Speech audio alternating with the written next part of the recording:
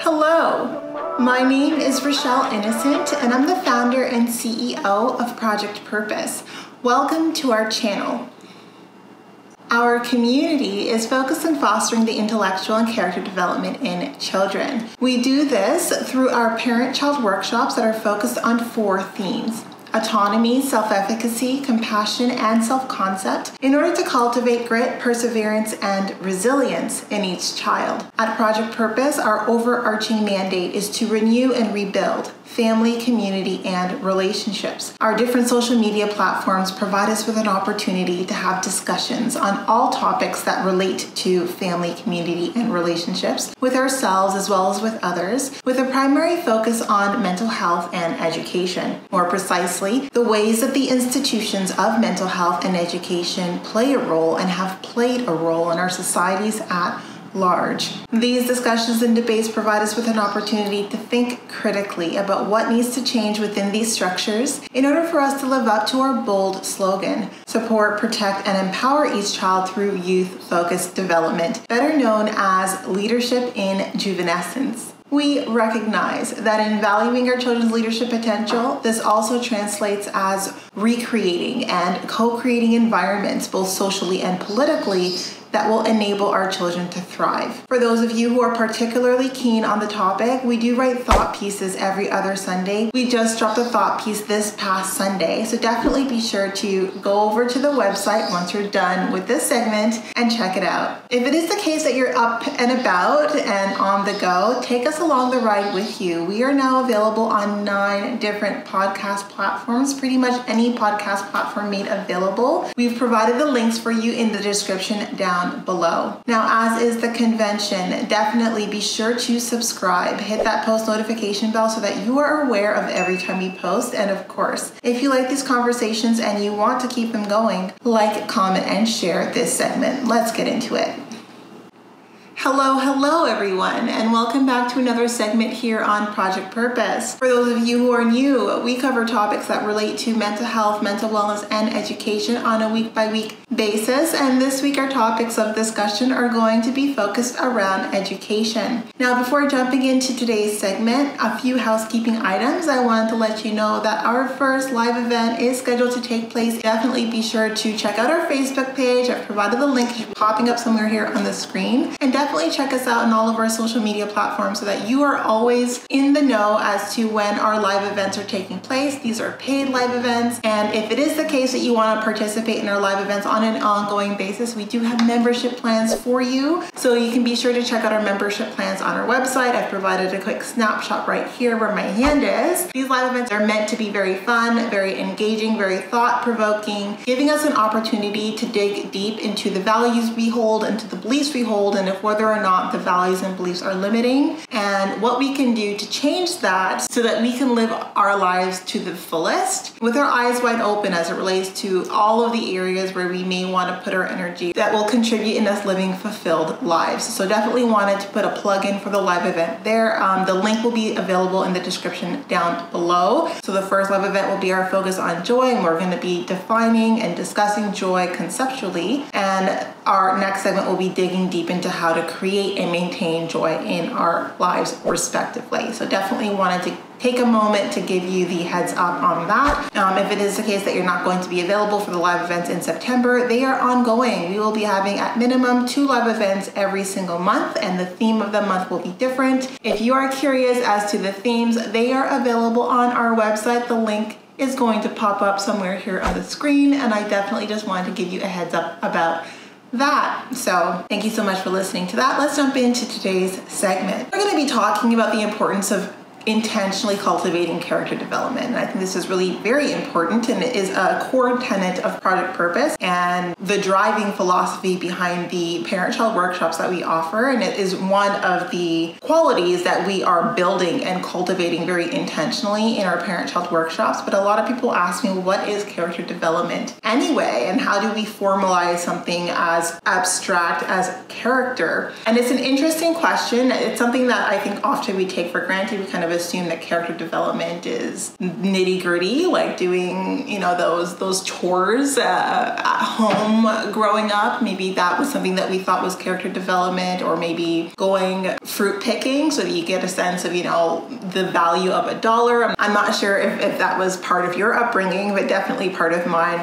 The first real lesson around, valuing the dollar was definitely going fruit picking all day in the heat, and then realizing, how much a little basket of blueberries actually ended up costing. Hard labor, definitely my first example. But I think that, jokes aside, character development can be and should be more thorough than that, more comprehensive than that, and it's something that we need to think about as touching on even the smallest aspects of our lived experience. And this is important because when we live in a collective society that is focused, or at least markets itself as focused on the liberties and freedoms of all within it, then the only way that we can hope to uphold liberties and freedoms of all is if we all have had that degree of character development to uphold those values, right? So when we have these different values that we speak about, that we take pride in, it's important that for those values to translate in action, we do the proper development to be able to uphold those values moving forward. And when we have a society, a collective that is based on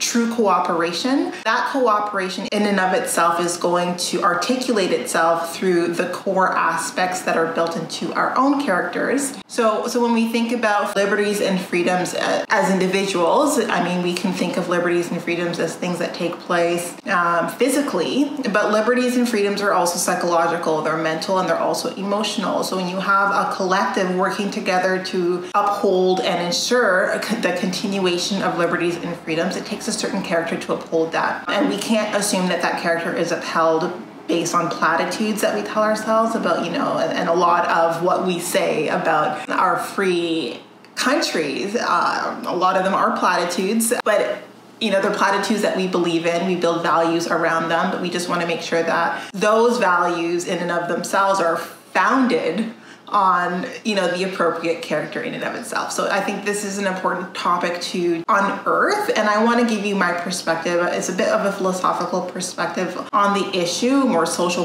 political, philosophical perspective on the issue, but I think it's important for us all to kind of take a step back and think about why character development is important and why it's something that we should think about very intentionally by way of how we focus on developing our own characters, how we fill in the gaps in our own character development based on just societal norms that kind of poke holes into our character development, how we think about arrested development and what that even means and what that looks like. And a lot of us millennials, Arrested Development was a really popular show when we were growing up. But hopefully when I provide some purview as to what it is that I'm talking about, we can see how satirical it actually is as a show. And we think about the ways that society as it is stands to hinder character development for a variety of different reasons, for a variety of different social groups that play into our collective. So for the purpose of this argument, we're going to talk about character development in relation to the common good. And character development is always in relation to whatever it is that our society upholds as its values. And for a free and liberal country, our values are based on supporting and enforcing those freedoms and those liberties. So it's important that all of us have a general sense of common good and of upholding that common good and have a shared definition of what common good means. So for this argument, we're going to define common good as the attitudes and opinions that we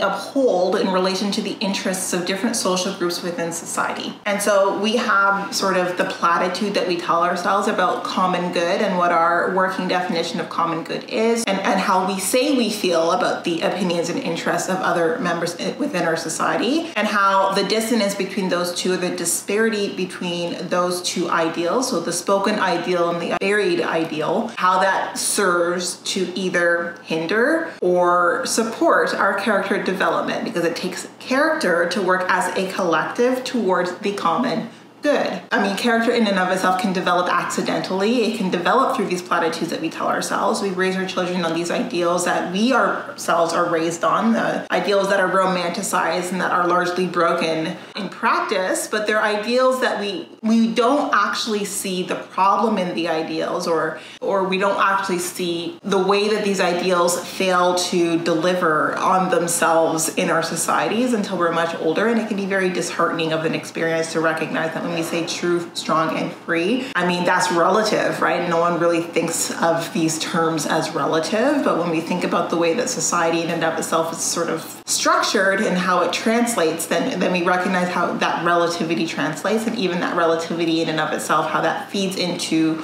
or hinders our own personal character development, depending on where we stand and how our stance translates in action. So on the one hand, it can be accidental. On the other hand, it can be grounded in deliberate conversations and intention around how we cultivate someone's character in order to uphold the common good moving forward, making sure that we give a baseline of the current landscape. So we talk about the current social-political landscape. We talk about the differences in opinions that exist within this current landscape. We talk about the history that informs this current landscape and like the full broad scope of history. I think I've mentioned in a few videos, there's many perspectives to history, and I think for someone to develop their own position and kind of cultivate their own inner working of what that history is and how it translates, it's important to have multiple perspectives feed into it. And it's important also that with that multifaceted history, you provide multiple points of view around the current social political landscape in of itself,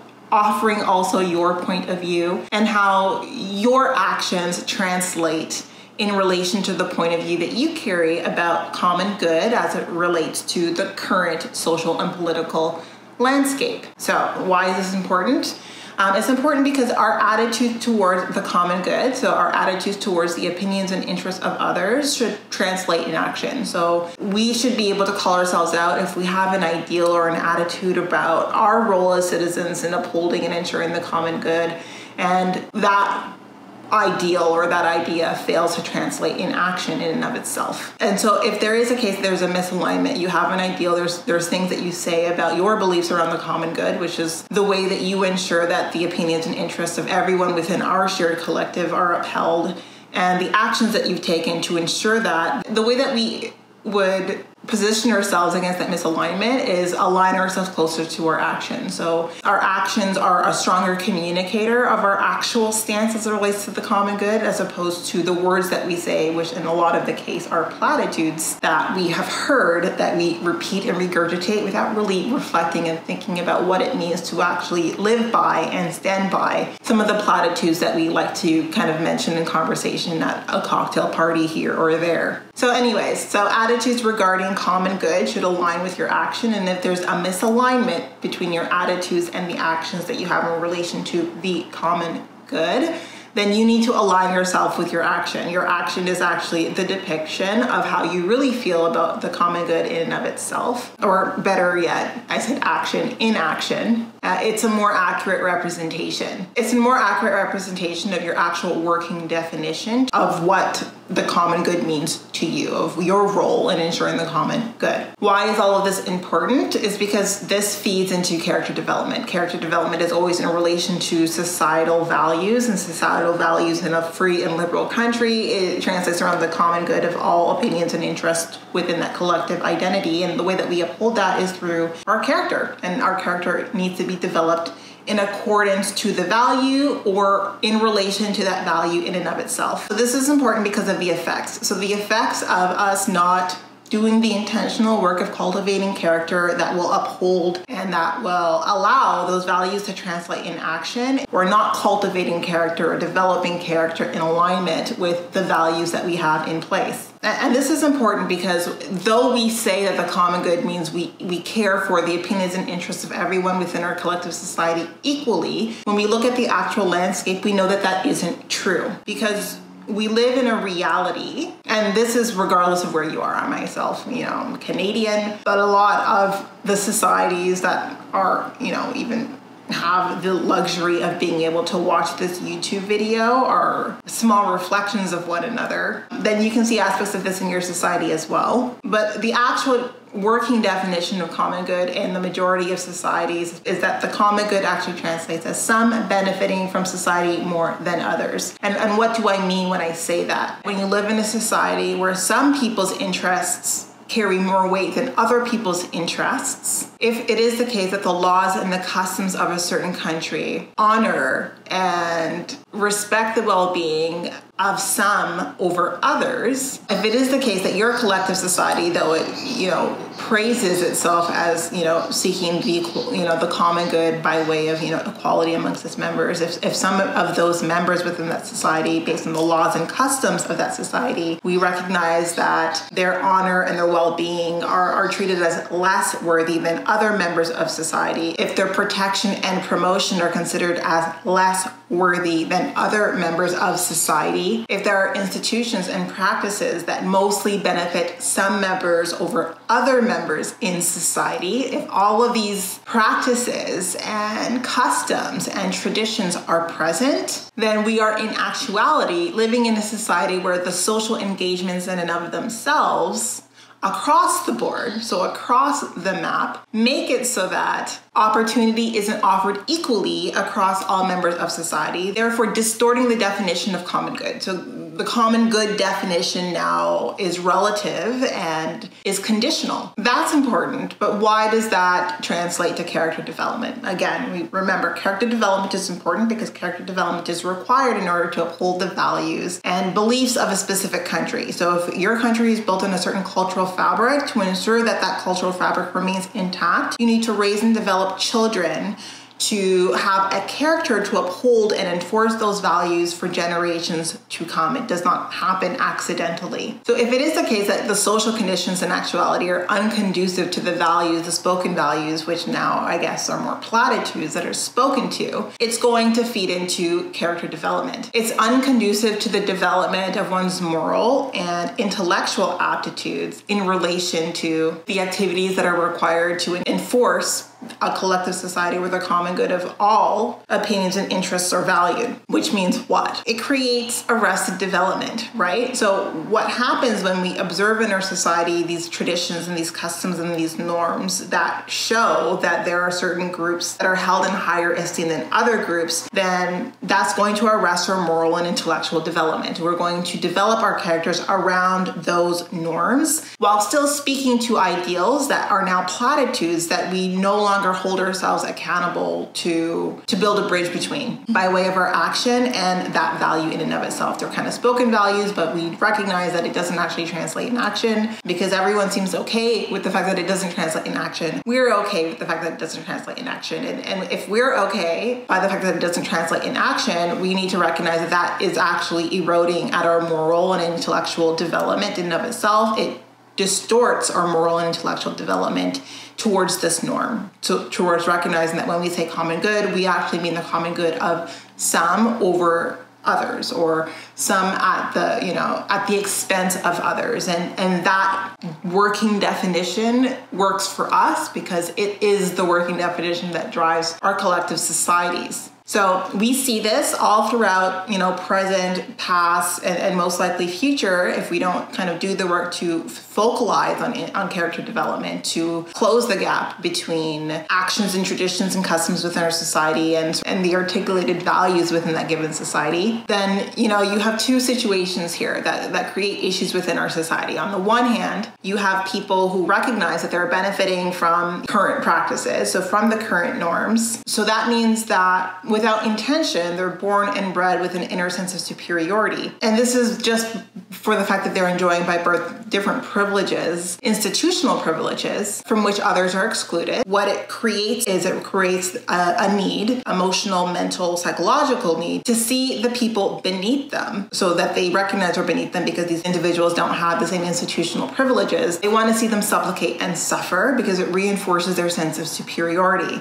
So having the sense of superiority, needing to feed the sense of superiority, the way it is fed is through the supplication condition and suffering of those who are inadvertently beneath them based on the distribution of these institutional privileges within that society. So they have it confirmed. In fact, they need to have it confirmed by drawing out behaviors, the behaviors of their inferiors or institutional inferiors. And under the pressure of this need, they cultivate dependencies, and it makes them very self-involved and unfree, right? So when you have a society that congratulates itself or that, prides itself on being free, we need to think about freedom more deeply. So freedom isn't just physical freedom. You think about psychological, emotional freedom as well. And when you have people who are born and bred to have this sense of superiority, who need to enforce and reinforce that sense of superiority through the suffering and supplication of the inferiors, then that creates an issue in society in and of itself, and that creates a distortion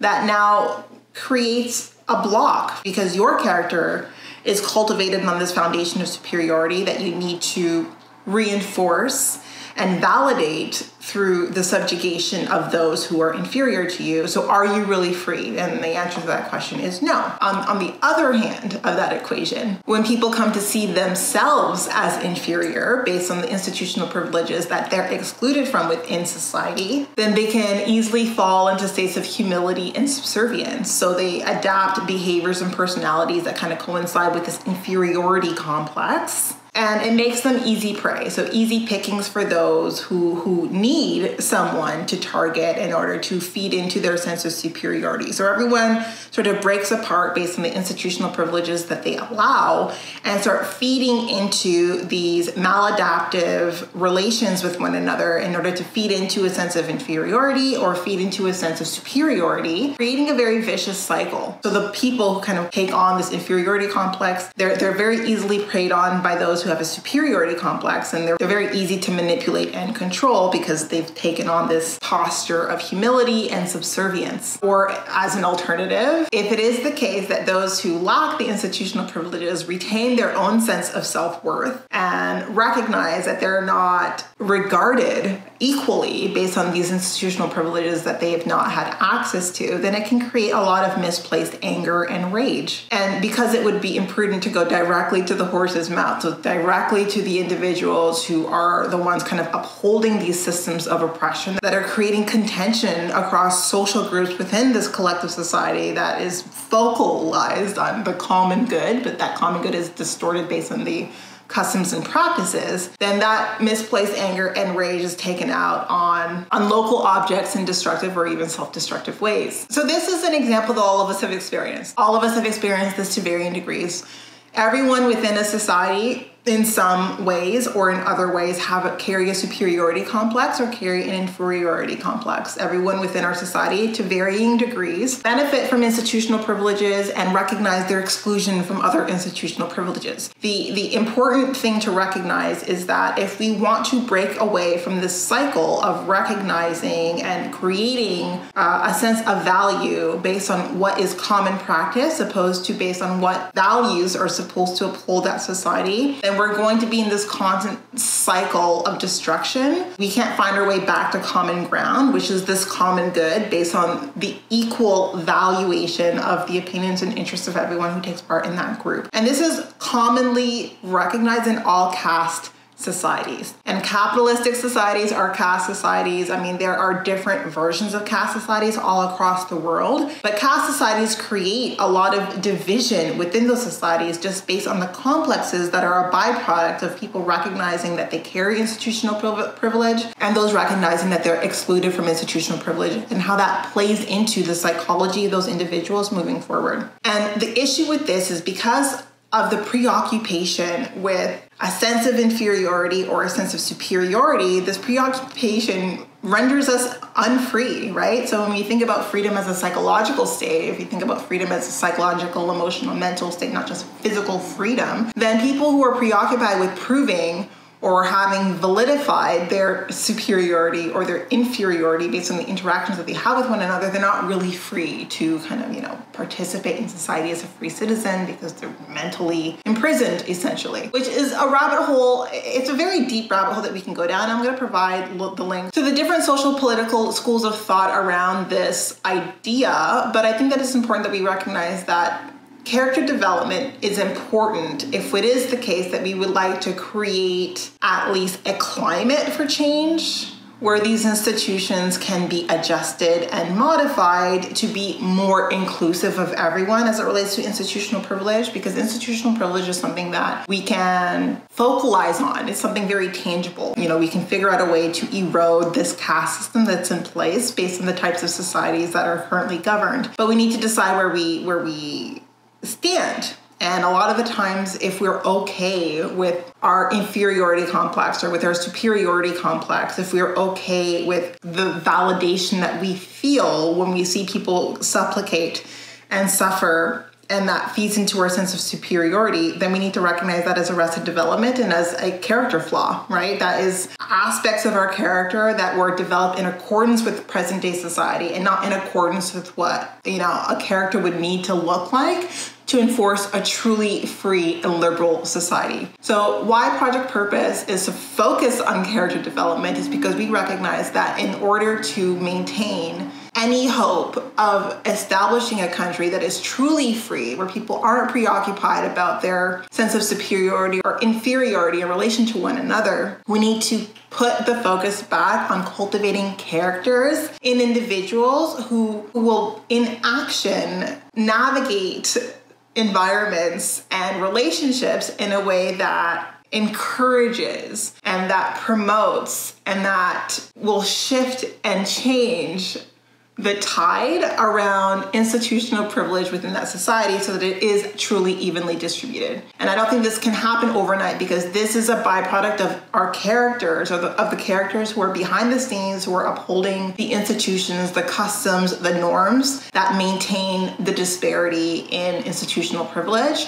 But if you want to close that gap, we focus on character. We don't close that gap by focusing on policy, because those who create policy are those whose characters are developed based on the settings that they came from, right? And all of us, we were kind of developed with these different platitudes, but over time we recognize where we actually stood. And sometimes we don't even know where we actually stand. We don't really take the time to dissect our actions, but we continue to allow ourselves to kind of speak in platitudes, but our actions show that we're comfortable upholding different norms and traditions and practices that maintain the disparity in institutional privilege, that maintain the division and the tension between different social groups within that society that is supposedly all driven towards this collective common good, which is the equal valuation of the interests and opinions of others. So this was largely philosophical, and I wanted it to be philosophical because I think the concept of character development, why it's important, it's a philosophical reason as to why it's important. If it is the case that we want to change the social and political climate in order to allow everyone to thrive, we need to focus on character first. And sometimes we think, we need to focus on policy, but policies are a reflection of the characters that put their time and their blood, sweat, and tears into those policies. And if we look at ourselves and we really see where we are on that spectrum, like how it is that we benefit from the institutional privilege and how it is that we speak to whether or not we're comfortable with institutional privilege and whether or not our values and our beliefs translate in action. I mean, that's the truth we all need to really kind of come to terms with ourselves. And if it is the case that there's a misalignment, then hopefully we feel inclined to bridge that misalignment through our actions and through intentionally working on our own characters and our own sense of self, so that we're not people who are comfortable speaking in platitudes, but comfortable sitting and watching institutional privilege being unevenly distributed. So I guess the reason why Project Purpose values this is because we recognize that if it is the case that we would like to see a future where common good in practice aligns with common good in sort of philosophy, is that we need to focus on the character development of people within those societies to ensure that all of us are driven and motivated to maintain a common good that values the interests and opinions of every member within that society, which works again towards eroding any formal, informal caste system within that specific society. So that's sort of the premise there. And I think that that's the argument for why it's important that as parents, as educators, as anyone who plays a role in cultivating, developing, and nourishing the minds of young children, it's important that we recognize the importance of character and why character is the focal point of any hope of us maintaining and enforcing a society as it is today, or allowing our society to grow and develop to be more aligned to the values that we uphold and that we communicate to others with pride. And that's regardless of where you are, whether you're in Canada, United States, Europe, it doesn't matter where you are. If it is the case that you see that there's this caste system, and this caste system is creating division and tension, and there's people with superiority complexes who are, feeding into that by, creating suffering and supplication in people who they consider to be inferior, and those who are inferior either, being subservient and practicing humility, or angry and taking that anger out, and these are issues within society that we can fix, not easily, but they're solvable if we really look at the root of the issue in and of itself, and we tackle the issue at its root, which is within each and every one of us, right? It's the attitudes and values and beliefs that we uphold, and the way that we navigate in alignment with those attitudes and beliefs. And hopefully our attitudes and beliefs are in alignment, or we're working to have them become more aligned to the values that we kind of communicate as a society. So hopefully that answers the question as to why character development is a thing. I love talking about this. I'm trying to make it accessible, because a lot of this is social and political philosophy, and I want to provide you the links to the resources that I read, that I will always read continuously, because with experience you kind of read the same passage with a very different perspective. But this is one of the driving philosophies behind Project Purpose, because we believe that if we focus on character development, then we're developing individuals who have the skills and the drive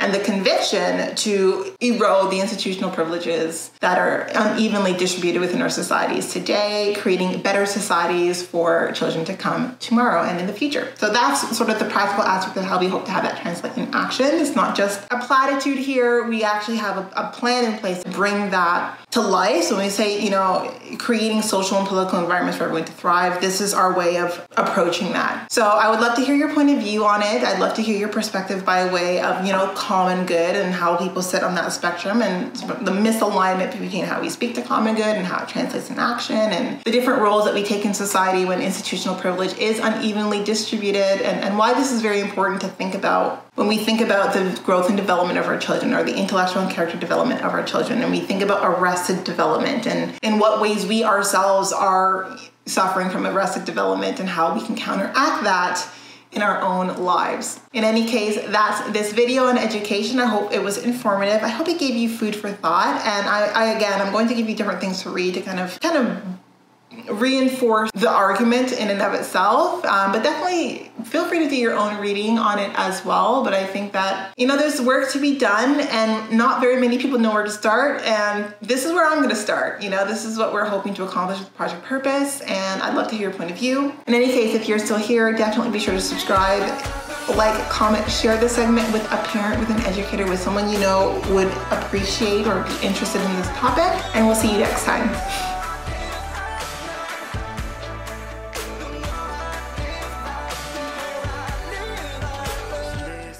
Feel like no one's listening.